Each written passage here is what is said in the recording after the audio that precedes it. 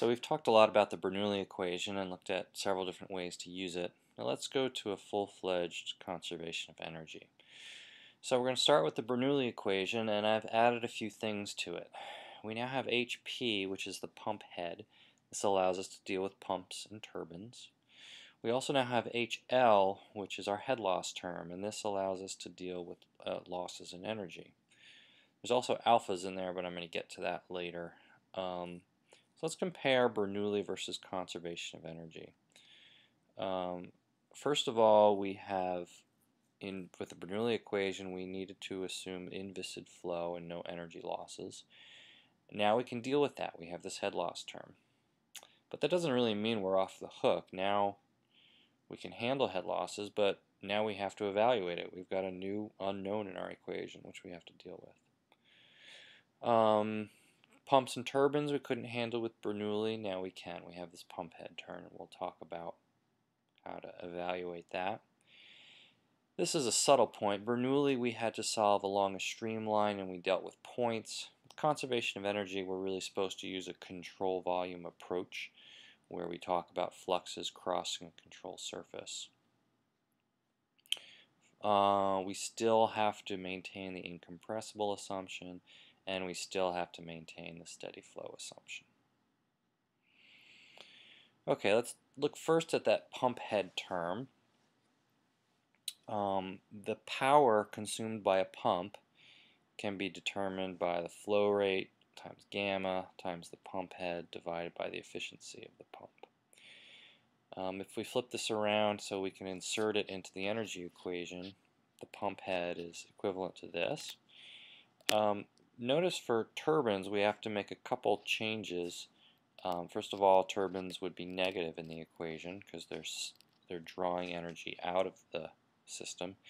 And also the efficiency is on the bottom instead of the top of the equation. And it seems kind of strange at first, but if you think it through, I think it makes a lot of sense. For pumps, let's say we have a 100 horsepower pump that's 70% efficient. That means that it's going to deliver only 70 horsepower to the water, right? Because 30% gets lost. For turbines, let's flip this around and say we have a turbine that generates 100 horsepower and is 70% efficient. Well, if it's only 70% efficient, then it must be pulling more than 100 horsepower out of the water, and then 30% is lost, right? So it's actually taking 143 horsepower out of the water. So that's why the efficiency term needs to go on the bottom for turbines.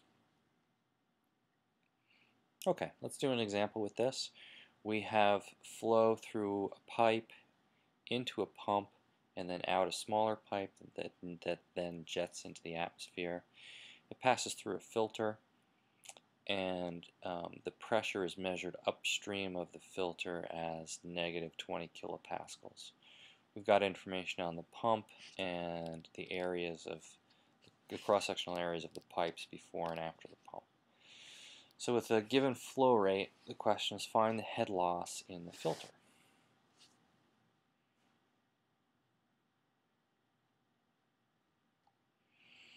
Okay, first we're going to start with the energy equation, and I wrote picked 2 points there, upstream and downstream.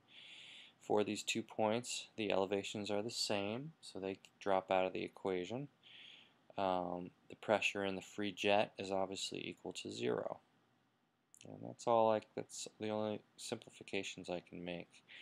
We're given the flow rate and the cross-sectional area, so we can calculate the velocities at the water flowing into the control volume and the water exiting the control volume. So that's just Q over A, and we can do that calculation.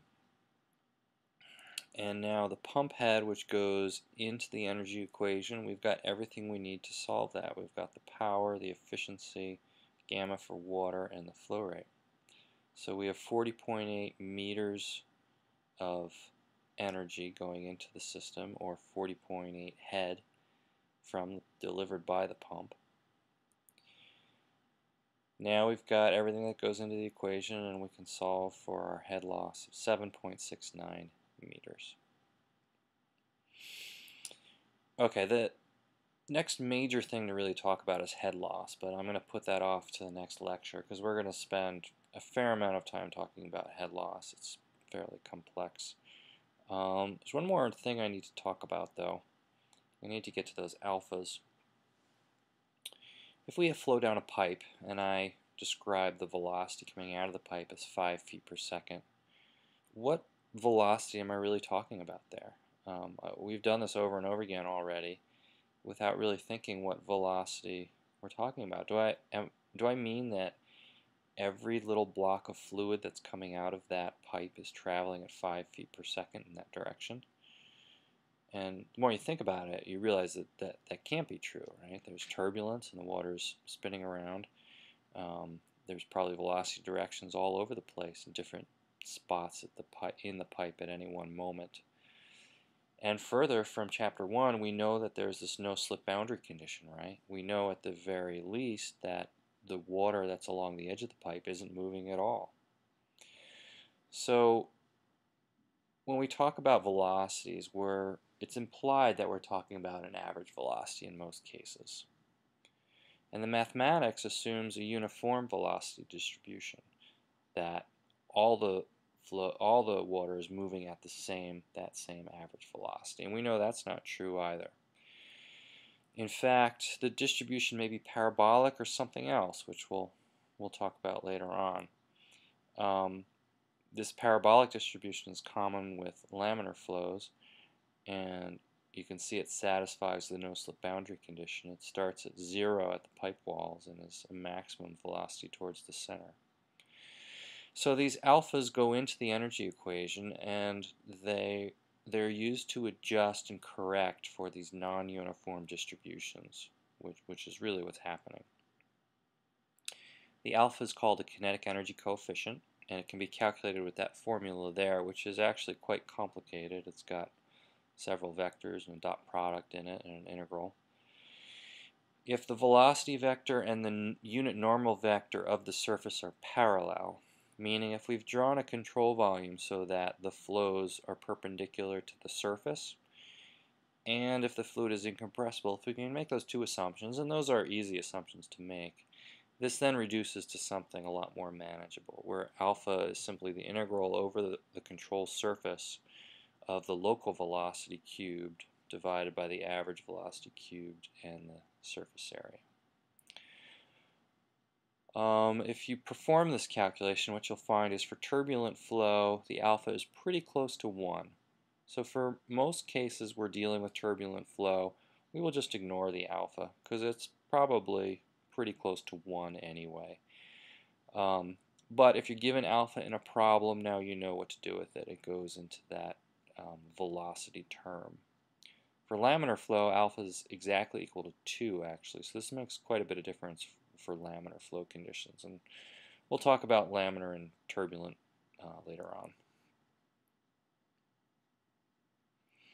Okay, so we're dealing with implied average velocities. I also want to point out that if you calculate velocity from Q over A, that's absolutely an average velocity is what you're calculating. But what if you actually know the velocity distribution and you want to calculate the average velocity? You can do that with this equation, which is similar to the alpha equation. We're going to do the same simplification, and then it reduces to the average velocity is the integral over the control surface of the local velocity divided by A. Okay, let's do an example using this. For laminar flow, we get a parabolic flow distribution. It's 0 at the pipe walls and maximum right in the center line of the pipe. And this is described by this relationship where the local velocity, little v, is equal to the center line velocity times 1 minus little r over big R squared, where little r is the distance from the center of the pipe to the local velocity you're talking about, and big R is the actual radius of the pipe. Okay, so to integrate that, we start with our equation. We're going to integrate in the cylindrical coordinate system. We have two directions. We have the radial direction from the center outwards, and then an angular direction. If you go back to your calculus textbook, you'll remember that when you convert from a Cartesian coordinate system to a cylindrical coordinate system, you have to add an extra r in the equation. So we're going to do that. And so we're going to switch to the cylindrical coordinate system. We're going to insert our equation for our local velocity. And instead of cross-sectional area, we're going to put in pi r squared for that. So now we've got our complete equation, and the rest is a matter of calculus and integrating. We're going to distribute the VC and the R through the equation. If I remember my calculus correctly, we have to integrate the integral first, work inward, and then work outward from the inside outward. So we're going to integrate little r there. The integral of little r is just r squared over 2. The integral of little r cubed is r to the 4th over 4. Now we can add our limits of integration.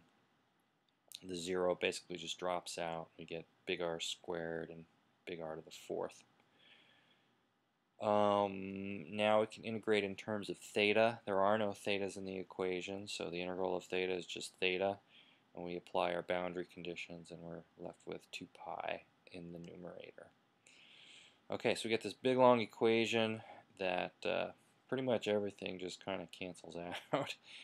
And we do all that work, and what we're left with is V equals VC minus VC over 2, or the average velocity for laminar flow in a pipe is half the centerline velocity. And this is actually true for all laminar flow conditions.